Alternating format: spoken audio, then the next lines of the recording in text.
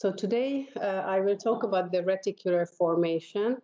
You could see on the list of topics that there is no such topic by itself, but you can use the information to a lot of questions.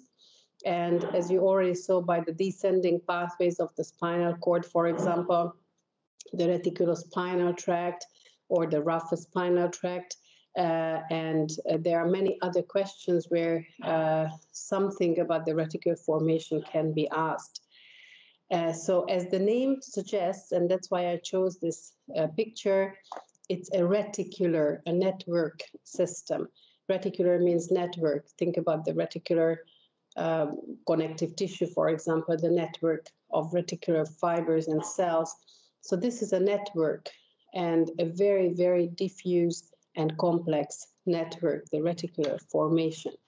So it means, as I said, a network-like neuronal system in the brainstem, in all parts of the brainstem, so medulla to mesencephalon. And the red little dots here indicate the reticular formation nuclei. So here we have smaller and bigger nuclear complexes between the known pathways and the cranial nerve and other big nuclei like gracilis and cuneate nuclei. So whatever is not occupied by these other nuclei and or pathways. So basically the entire brainstem tegmentum, gray matter, which does not belong to cranial nerve nuclei or other big nuclei, is the reticular formation. As I said, it has very diffuse connections, very diffuse, very complex, and is a very ancient system in phylogenesis. It filters input and regulates output, which you will understand at the end or soon what it exactly means. I will explain it. So let's see the neuronal connections first. So here you can see a few neurons drawn with very long processes, and through these long processes, almost all parts of the CNS can be arrived. So basically, you can list any part of the central nervous system. You can be sure that there is a reticular formation connection. So as a student, you can use the reticular formation as a jolly joker. You can put any reticular something and something reticular together. You can be almost 100% sure that it exists as a pathway. So when we are still asking, and what else is it connected to, you can always say reticular formation. And here you can also see that it has very diffuse connections. The whole CNS is actually woven through by reticular formation pathways. Anatomically, it can be divided into 3 longitudinal zones. One directly next to the midline, which is called median zone, pink, and medial zone. So these are 2 different zones. Don't mix median with medial. The median zone is also called raphe nuclei or raphe zone because it's directly next to the midline, like a raphe. And this is what you will hear a lot in physiology too, the raphe nuclei. And then the medial zone and the lateral zone. The median zone, the raphe nuclei, work mainly with serotonin. We don't ask these B and other with letter indicated nuclei. I just show it because in many books, especially in physiology, you can find these names so you know where to locate them. These are called the B nuclei 1 to 9, but you don't have to know which are found in the medulla pons and mesencephalon. But you have to know raphe nuclei with serotonin. The medial zone here with purple has big cells. That's why it's also called gigantocellular nuclei. And this is basically the efferent system of the main efferent system of the reticular formation, where most ascending and descending pathways begin. For example, the one I already mentioned last time at the descending pathways of the spinal cord, the reticulospinal tracts. And the lateral zone has smaller neurons, more diffuse connections, with many cranial nuclei and other nuclei in the brainstem, and not only brainstem. So it's mainly an association center where many different sources of information are connected with each other. They also work with different transmitters, noradrenaline, adrenaline, acetylcholine. These pictures you can find in textbooks and with many different names. You don't have to learn the names. I will show you the ones you do have to know. Okay, so please don't learn all these names. These are all, of course, important, but we don't have to know all of them by name. So there are many different nuclei with different names, different groupings, according to which book you read. You don't have to know these. I will show you the ones you have to know. So let's say the transmitters, the main transmitters and modulators. So the two most commonly occurring transmitter, glutamate as the main excitatory and GABA as the main inhibitor transmitter, here also occur, of course. But beside these, we have the so-called monoamine transmitters, which are derivatives of amino acids like dopamine, norepinephrine, serotonin, adrenaline or epinephrine, and many other peptides which modulate the information. Here you can see a few pictures on the anatomical connections, like monoaminergic pathways. First, the noradrenaline. Here you can see one nucleus that you do have to know by name, the locus coeruleus. Locus coeruleus is a blue spot in the rhomboid fossa. When you learn the rhomboid fossa, you can see that it's usually indicated as a darker spot or bluish dark spot, and this is what the name says. Locus coeruleus means blue spot.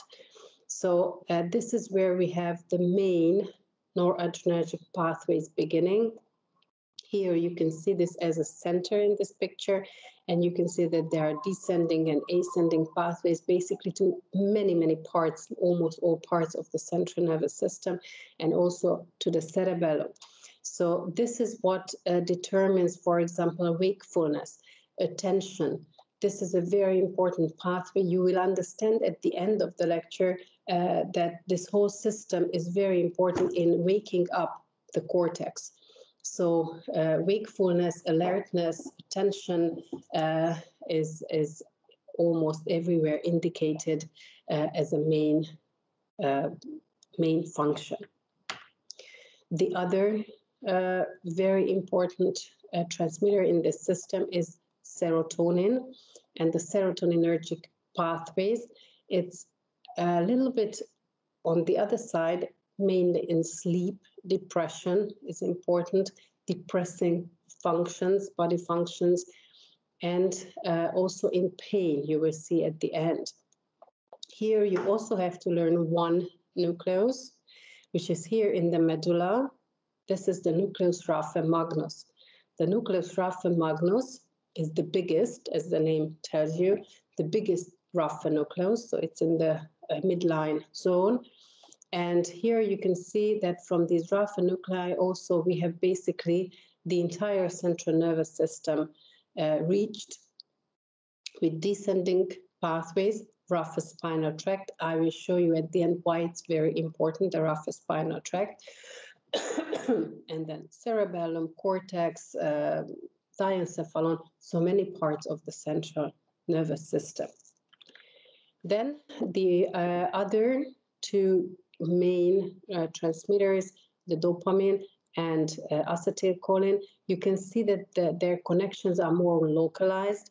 We will talk a lot more about dopaminergic pathways when we do the basal ganglia for the motor functions. But the dopaminergic connections of the reticular formation have many other important functions for cognition, reward.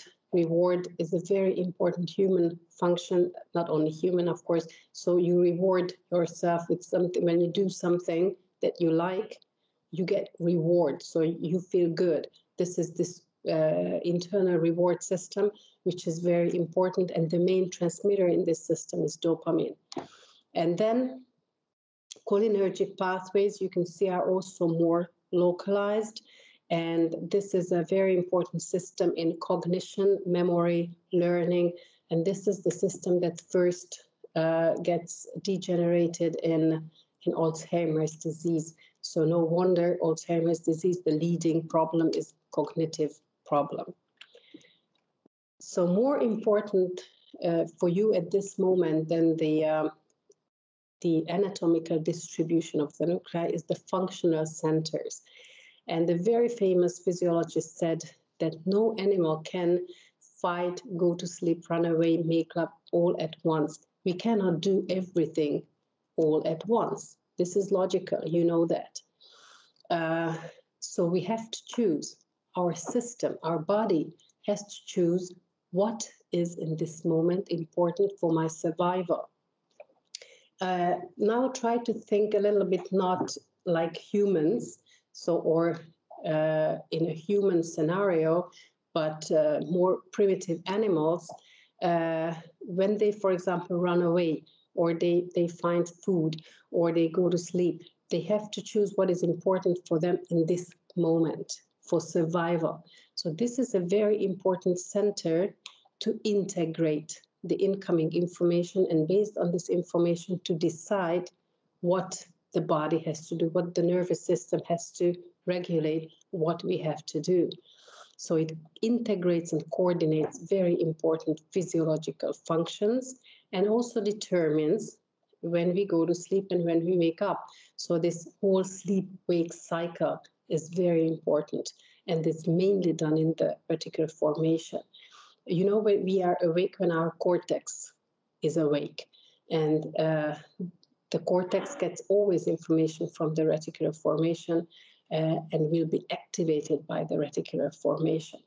Then very important physiological centers, cardiovascular, respiratory, important physiological reflexes, vomiting, swallowing, coughing, chewing, suckling, sneezing, micturition.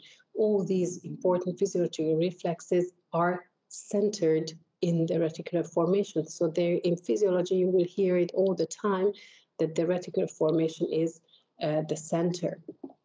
Then eye movements, you already heard the lectures on eye movements. Eye movements are also coordinated by the reticular formation centers, the PPRF, the mesencephalic center, etc. These are all reticular formation centers. What we discuss in detail today are these 6 functions: the auras, vomiting, respiratory, cardiovascular, motor, and the pain centers. Of course, there are many other centers you will hear in physiology in detail. So we go according to this order. So we begin with auras. What auras, what does it mean? It's an abbreviation for ascending reticular activating system, auras. When we have a real lecture, I usually turn off the light and start talking about something really boring like this, at the rough and no close. So a very monotone way. And then people can understand it better. But of course, you get the idea like this as well, that if there are monotonous stimuli, like darkness, boring lecture, monotonous voice, etc., then you fall asleep very easily. Right? Because the stimuli are monotonous. You don't feel how important it is for your survival in this moment. But if I say in this darkness and monotonous, I break the monotonous stimuli with saying that, yeah, Dr. Rékási will definitely ask this in the final exam of neuroanatomy, then your system gets alarmed. You get alarmed because you know that this is really important for your survival. So your whole body wakes up. And this is very simplified, really the function of the reticular formation to wake you up. And now, of course, it's even more deactivated, this system. In online lectures, I'm sure that half of you are in one of these positions at this moment. because the stimuli are even more monotonous. You don't have so many visual stimuli, you only see your screen, etc. So this is much lower, the activity of this activating system. So it's even easier to fall asleep during an online lecture. So ARAS is the prerequisite for attention and consciousness. Whatever doesn't reach our cortex, we don't know about. So for being conscious, for being awake, actually, you need to wake up your cortex. And this is done, as it is shown by this very simplified drawing, by this network, which then through the thalamus activates the cortex. When you hear the lecture on the thalamus, you will understand thalamus is also called gate for consciousness. So all the information reach our cortex through the thalamus. So we influence the cortex through the thalamus from the reticular formation. So you can see that afferents to this system can come from anywhere and everywhere, because all the information that can wake us up will reach the reticular formation. So it can come from anywhere. I will show you further examples. And then the efferents go via thalamus to the entire cortex, a diffuse connection. And this exercise is actually a very useful exercise that you can try right now too. If you want to understand really what the reticular formation does, then consciously think of all the information that reach you at this moment. So visual, and it's of course in a real lecture is even more stimuli. Visual, what do you see on your screen, what do you see in your room, all around, who else do you see, what are the light conditions, everything, all visual information. All auditory, not only my speech, but maybe other noises from the street, from the room, from the neighbor, etc. So all the auditory information. Then vestibular, you are sitting, you are standing, you are lying, so what is your head position, etc. Somatosensory, temperature, what is the temperature in the room? You remember we talked about the somatosensory information, pain, touch, crude touch. You are sitting, then your gluteal region touches the chair. You are holding the computer. You are putting your finger on the mouse. You have clothes on. So think about all the clothes you have on, what touches where, your skin, glasses, etc. Visceral, sorry for the somatosensory, also the proprioceptive information. Your knee joint is in which position, your finger joints in which position, etc. Your muscles are stretched or relaxed, stretched or contracted. So all this information from every single muscle. Then viscerosensory. You are hungry, you have just eaten, you are thirsty, you have to go to the bathroom, you have stomach pain, a headache, all this viscerosensory information. Smell, all the olfactory stimuli. And plus, many things from the cortex. You are listening to this lecture because you are going to do neuroanatomy exam. So all this conscious information reach the reticular formation.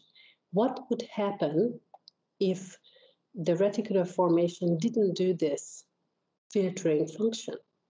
And you would have your cortex would be overloaded by all this information that you don't need.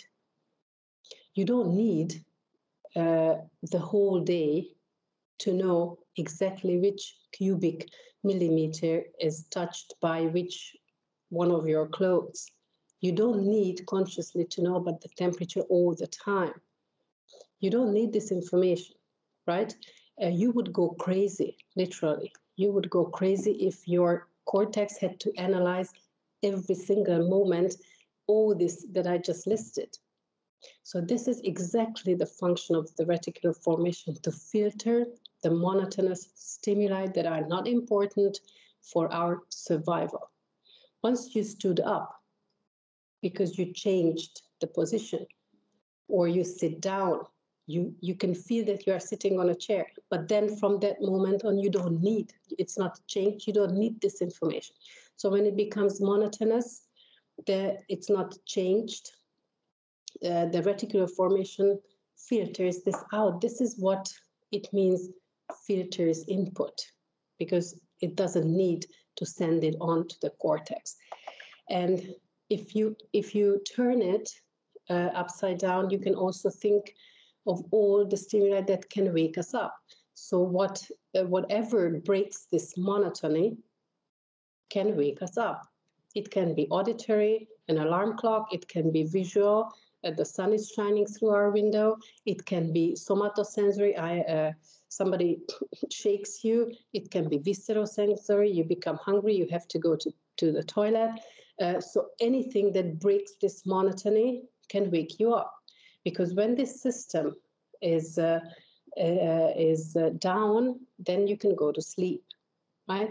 So when the monotonous stimuli make you sleepy, because the cortex is not alarmed, so to say. So this is how this system is really important in the sleep-wake cycle, and consciousness, attention, and alertness. And of course, clinically, things can go wrong in both ways. So if a system is hypoactive or inactive, we have a problem. Or if a system is hyperactive, we have a problem. So in both cases occur with the RS. If you understood what I said so far, that this is the prerequisite for consciousness and attention. If the system is not working well, hypoactive or inactive, then the cortex is not awake. We are in coma, or we have consciousness problems. So this can happen in reticular formation lesion as well. Not only, of course, cortical lesion or diencephalic lesion can lead to coma, but this can happen in reticular formation lesion too, especially if it happens in the upper part. We will soon have the cardiovascular and respiratory centers, and you will see that they are in the lower part of the brainstem. So if this happens in the upper part, patients can stay years long in coma, because the basic autonomic functions like cardiovascular, respiratory are intact. So this can lead to many years in coma. Or the other way around, if the system is too active meaning exactly what I said here.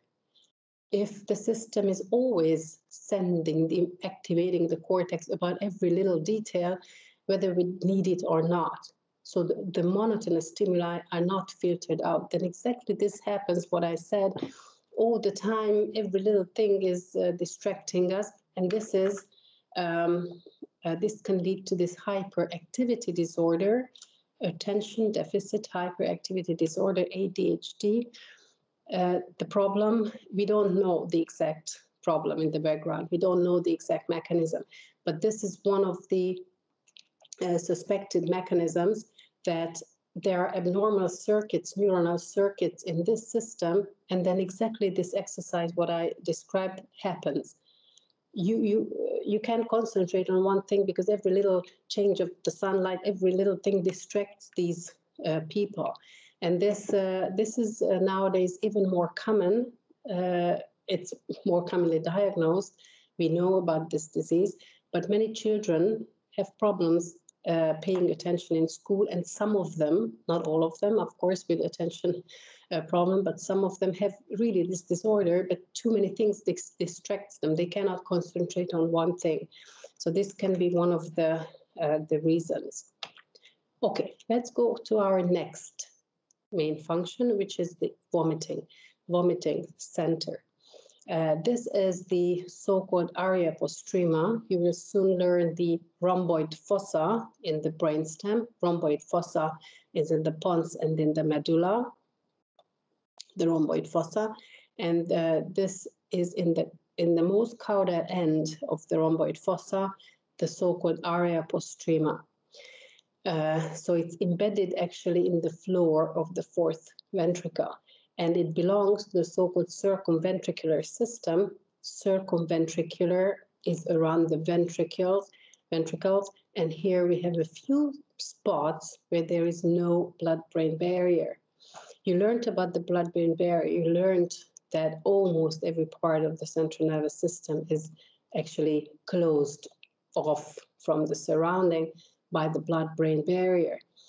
And we have a few spots where exactly the main thing is to feel what is in the blood, to sense what is in the blood, and vomiting center is one of them. And here there is no blood-brain barrier. Maybe this is the most well-known such area.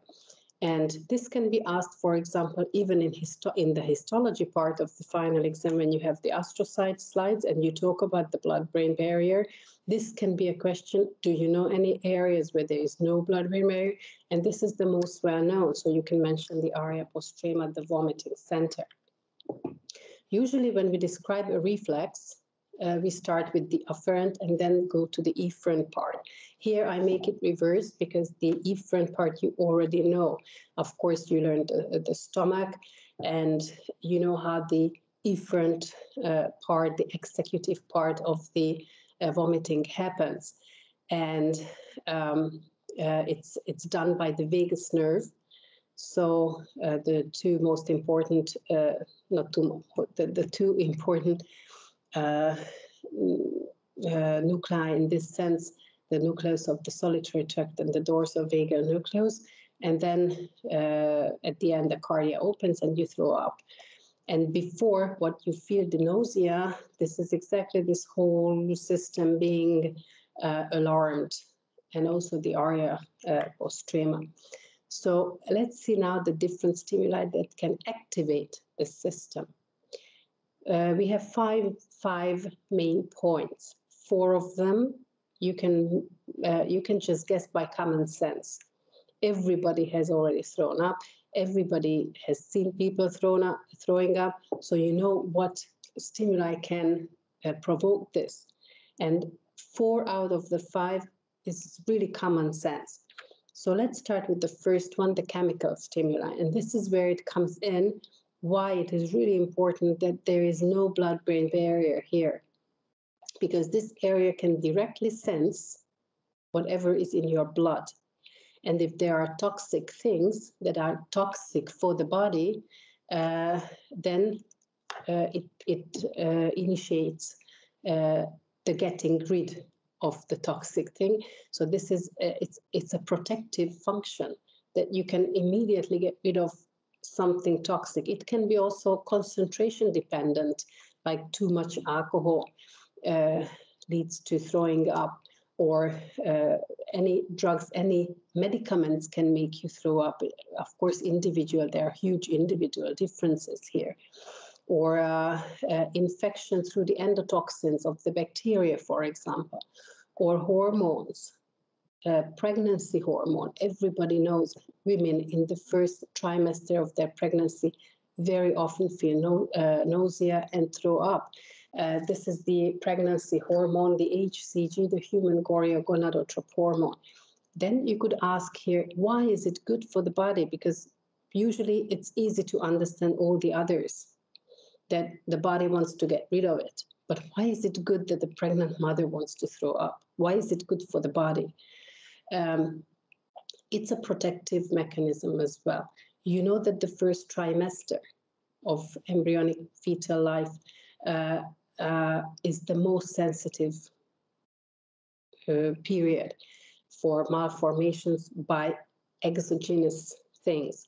So toxic things, anything. And many times women don't know that they are pregnant during the first few weeks or even first 2 months. A lot of women are not aware that they are pregnant. So the risk of eating something, taking some medicament that are toxic for the baby and can cause malformation is higher.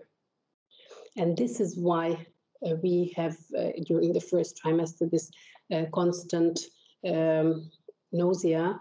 So you don't want to eat anything. So you don't risk causing a malformation in the baby. That's the point.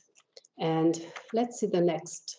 Everybody knows. You sit on the roller coaster on the airplane, in the car, anything can make you throw up because of vestibular stimuli. The vestibular area is close. You will soon learn it, or you have already heard the cranial nerve nuclei is close to this area. So vestibular stimuli. Then cortical stimuli, emotions, limbic system, visual, anything disgusting, for example, can make you throw up. So this is, of course, individually very different. And the fourth, what you can know by common sense, is the visceral, by the glossopharyngeal and vagus nerves, and the nucleus of the solitary tract, the pharynx reflex, or if you eat too much, the stomach descends, and this mechanical stimuli can make you throw up. The fifth is the one for which you need a little neuroanatomy, increased intracranial pressure. Very, very important that increased intracranial pressure can cause throwing up. This area lies on the floor of the fourth ventricle. So if the pressure there increases, it directly compresses actually these neurons. So these neurons can directly sense this increased pressure, and this can be the first symptom of a brain tumor, for example. So this can be a very important thing. Okay, third main function, respiratory center. Respiratory center, you will hear a lot about this in physiology when you learn exactly how our breathing is controlled. For us, it's enough if you know that in the pons and in the medulla, we have the respiratory centers. In the medulla, the primary one with the inspiratory and expiratory zones, which work in alternate, in inspiration and expiration, so alternately. And in the pons, we have an over center. Above this center, the pneumotaxic centers. The afferents, again, the main nerves, the glossopharyngeal and the vagus nerve, carotid glomus, aortic body for oxygen and carbon dioxide partial pressure, and also, of course, from the cortex and brainstem. You can control your breathing. The efferents and go to the breathing muscles, the inspiration expiratory muscles, and also to other muscles that take part, larynx, for example, soft palate, facial expression, accessory muscles, etc. So brainstem and spinal cord motor neurons. And this is the reticulospinal tract that I already mentioned. And this center regulates other reflexes that have to do with respiration, like sneezing and coughing as well. And there are a lot of clinical correlates. For example, everybody has heard of sudden infant death syndrome, when a completely healthy baby is found dead in the crib. And these are always extreme tragedies because there was nothing wrong with the baby. It just simply did not breathe. And this is usually during the first year of life. And we still don't know what exactly the mechanism is. But one suggestion is that this alternate work of the inspiration, expiration, these centers, these reticular formation centers are not mature yet. And that's why this breathing control alarms are really useful, because they can prevent this tragedy. It's also common in older ages, especially in overweight people, central sleep apnea, which again is a problem in the breathing center, that it just, there can be long periods when the patient is not breathing. And this, of course, on long term causes hypoxic damage to the brain. And also, everybody has heard of opiates causing depression of the respiratory center. And if you hear that a drug addict was found dead, many times it's because it simply did not breathe, because the breathing center was depressed. So opioids, heroin, morphine, they cause, if overdosed, depression of the respiratory center. Fourth is the cardiovascular center. It's very similar to the respiratory center in the sense that it is found in the medulla, where we have again alternately working pressor and depressor centers that regulate blood pressure, heart frequency, of course increasing and decreasing it respectively. And the afferents, again, the main two nerves, the glossopharyngeal and the vagus nerve. So the main nucleus is the nucleus of the solitary tract, and also hypothalamus as center of the autonomic functions, and cortex, limbic system. So of course you see your loved, your secret love, or you see an examiner in the corridor waiting for the exam, your heart starts beating faster. This is also with this system. So of course the information in this case is coming from the cortex or the limbic system. And the efferents go to the originating neurons of the sympathetic and parasympathetic nerves, so the vagus nucleus, and to the spinal cord, the reticulospinal tract. And after talking about the respiratory and the cardiovascular center, we have to mention the tonsillar herniation, which we actually already mentioned in the very beginning of your studies when you did the skull and you talked about the foramen magnum. I'm sure you all talked about the herniation.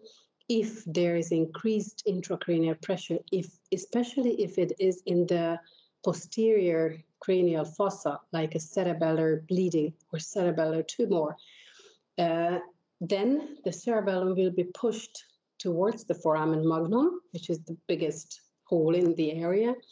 And the patient can die not because the cerebellum will be compressed, but because the cerebellum will compress here at this level. Here you can see will compress the medulla, and in the medulla we have the cardiovascular and the respiratory center. So it leads to respiratory and cardiac insufficiency, and it can lead to death.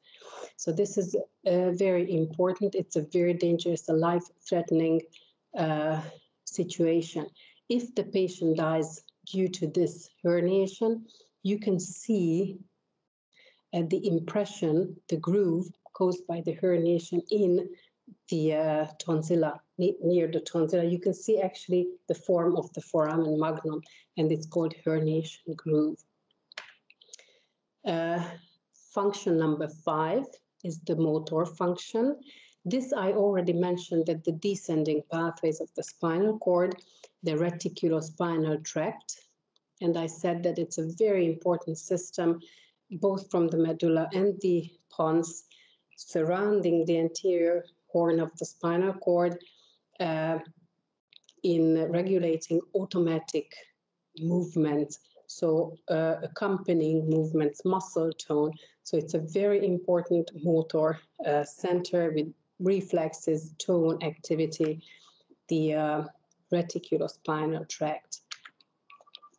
A little bit more detailed, I would like to talk about pain. This is our last function that we will discuss today, pain.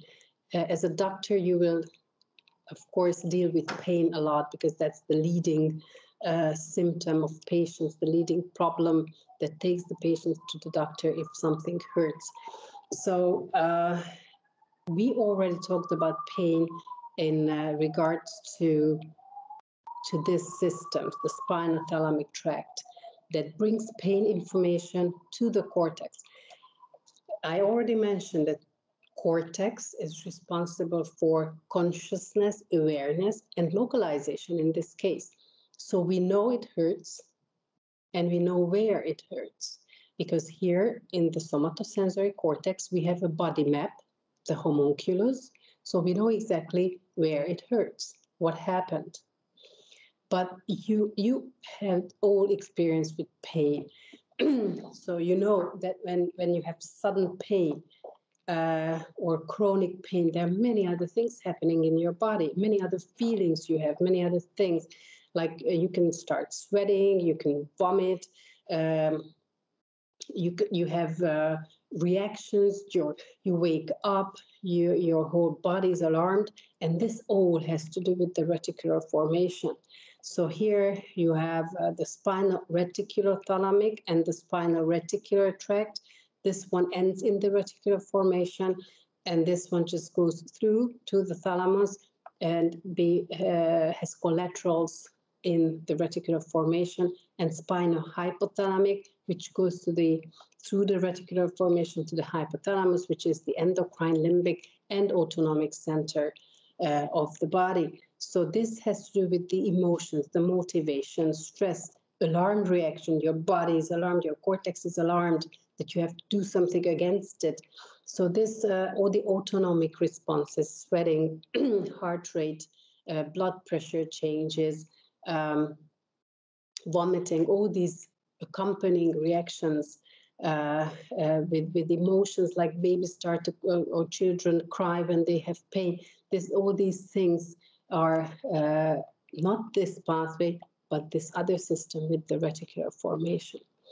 And the third main direction of pain information is going to the mesencephalon, the spinomesencephalic tract. And this is for pain suppression.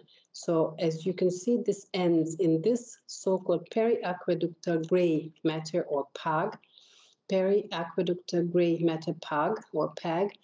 And this is a very important center for pain near the cerebral aqueduct, and that's why it's called periaqueductal. And so pain information reaches this center, and then in turn there is a descending pathway from the periaqueductal gray matter, first down to the nucleus rhamphemagnus that I already mentioned at the beginning, that it's important to remember this name, the nucleus rhamphemagnus. And from this nucleus, another descending tract, the rhamphospinal tract, is starting to the dorsal horn of the spinal cord. And Dr. Lubitsch already talked to you about this gate mechanism here. So this descending pathway will stimulate the interneurons that block this pathway.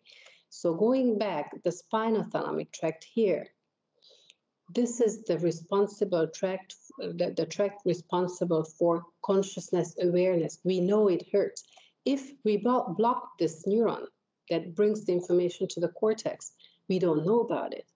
The source might be there, but we don't know about it. The source of pain is still there, but if we don't know about it, we don't feel it. We don't know we feel it, right? It can still have all these other reactions, but we don't know, we are not aware, so we think it doesn't hurt. So this is a very important pain suppression pathway here, if we can block this neuron. So this is very important. And it's also important that all three levels of the system, spinal cord, medulla, mesencephalon, have opioid receptors. And you will, again, learn it very detailed in physiology and even more detailed in pharmacology, because, of course, these are all sites for medicaments to interact. And also we have endogenous opioids, which act on these endogenous opioid receptors. So we can also release endogenous opiates, which act on pain suppression, and of course through medicaments.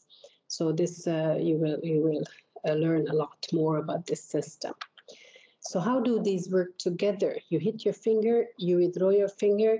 This is not voluntary. This is a reflex, a spinal cord reflex that you learn, the flexor reflex. This happens without knowing it. The spinothalamic tract brings the information to the cortex. You are aware and you can localize your pain. All the other reactions, like the whole brain is alarmed, accompanying autonomic reaction reflexes, this has to do with the reticular formation. Then the mesencephalic, the spinomesencephalic, and the descending rhamphospinal tract is responsible for pain suppression. And one connection you haven't learned yet, but when you do the thalamus and cortex lectures, you will learn this, that there is a thalamus prefrontal cortex connection, which decides how you individually feel about this. So you can say, it hurts, but I don't care. Or it hurts and I have a hysteric attack. So this connection is more responsible for how you really behave when you have pain. And of course, it's a very complex thing, so many other things regulate this. We can already stimulate the suppressing part of the system, not only by drugs, but also by the so-called deep brain stimulation, DBS, by electrodes implanted near the dorsal horn, for example. You can suppress pain by stimulating these interneurons, or endogenous opioids can be also released, not only by meditation, but like activity, body activity, running or any kind of physical activity actually releases these opioids and can suppress pain. And then there are many other functions in the reticular formation. This group you already discussed when you did the eye movements, the horizontal and the vertical gaze centers. These are all parts of the reticular formation. And all these other reflexes that I mentioned, chewing, swallowing, etc., are also coordinated by the reticular formation. And now at the end, I played this song again. And you will understand, sorry, just from my computer, it doesn't work. So I have to open it with from my phone. So everybody knows the song. And I always say to my students that in 5 years, if you are not neurologist or a neuroscientist, you won't remember the reticular formation functions. You won't remember the nucleus magnus, most of you at least. But everybody knows this song. If you hear it, you will remember the most important functions of the reticular formation. I don't know if Sting knows about it, that he actually wrote the functions of the reticular formation. And just recently, a few weeks ago, I got a messenger message from a student who was a student 10 years ago. And he sent me this song that he was just listening in the radio, and he remembered the reticular formation. So this shows also that you will remember. So let's see how this goes.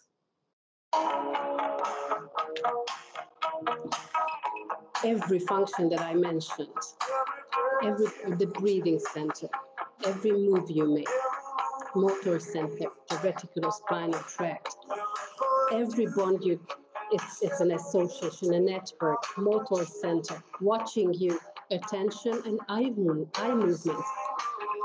day and night, the auras, the sleep-wake cycle, again connection with the cranial nerves, the limbic system, cortical connections, night, day, night, the sleep-wake cycle, eye movements, attention, consciousness.